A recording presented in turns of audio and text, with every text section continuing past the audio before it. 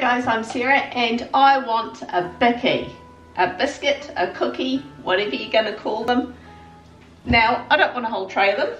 I don't want to go feeding the masses. I just want a biscuit for me. So that's what I'm going to make. Now, of course, because you're just making a little thing, you need to get your measurements right. So I've actually got my, actually I couldn't find my tablespoon measure. I've got it somewhere, but I've got my half tablespoon measure, so I'm just going to use that. So we want 1 tablespoon of butter, and I'm just going to melt that very slightly in the microwave. Just go back 10 seconds just to soften it. I want 1 tablespoon of sugar. You can use white sugar, that works, but brown sugar just adds so much more of a yummy flavour, I find. A teensy weensy drop of vanilla essence. I just sort of drip a bit into the cap and then drip. You know, I probably dripped too much there. 2 tablespoons of flour, and lastly half a tablespoon of milk. Go and mix that up. Oh, now of course you can add chocolate chippies or something in here. In fact, I might. I don't have chocolate chips, but I'm just going to add a sprinkle of currants to make it look pretty. Pretty is important. Now normally when you're cooking bickies in the oven, it will be a reasonably firm mixture that you can roll together into a ball in your hands. This is a bit sloppier, and there is a reason for that. You will need to put this on baking paper. Very important. If you don't put it on baking paper, the middle of it will completely burn and the outside edges will be raw.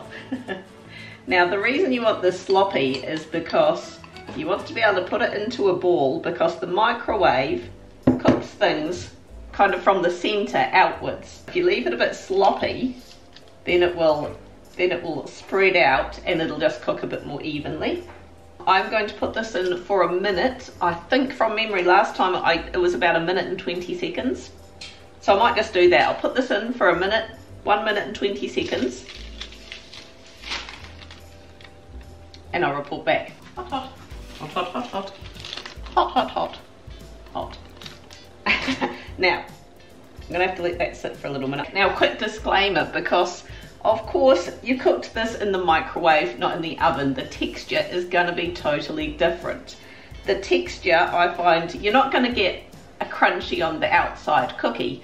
You're going to get more like cookie dough that's been heated up, that's been cooked, but it's not crunchy or anything. You know, I'm not sure you could get away with dunking it in your coffee or anything like that. So, you know, don't go expecting it to come out just like an oven thing. As I say, in the microwave, it cooks it from the center outwards. So unlike the oven, which cooks it from the outside in. So you're not going to get, if anything, it's going to be firmer on the inside than it is on the outside. It's a bit opposite. I mean, it looks the part. It's certainly, as I say, totally different from an oven baked cookie. It's a lot more smooshy feeling. Smooshy, is that the word? I don't know if smooshy is the word I'm looking for. It's a lot softer. That's more. Alright, going in. That is yummy. I tried it with white sugar and I didn't find it was, you know, it was okay. It was still fine. The brown sugar, it almost tastes like it's got golden syrup in there because of that bit of brown sugar. The currants, I think, work really nicely. I imagine chocolate chips would, boom, they'd be awesome. You can't go wrong with chocolate chips. But no, I mean, it's nice. It's a bicky. It satisfies those cravings for a cookie.